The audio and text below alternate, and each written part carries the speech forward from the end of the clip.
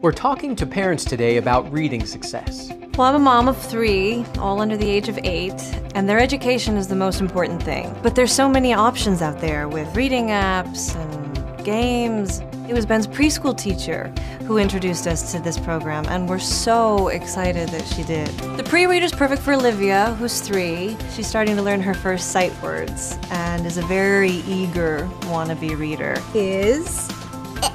yes a Dinosaur. there you go. She sees her older siblings reading, so that gets her excited to read to anyone who will listen. Mom, Yeah. why is the sky blue? Why don't girls grow beards? Will God punish you because you don't recycle? Do bad guys really exist?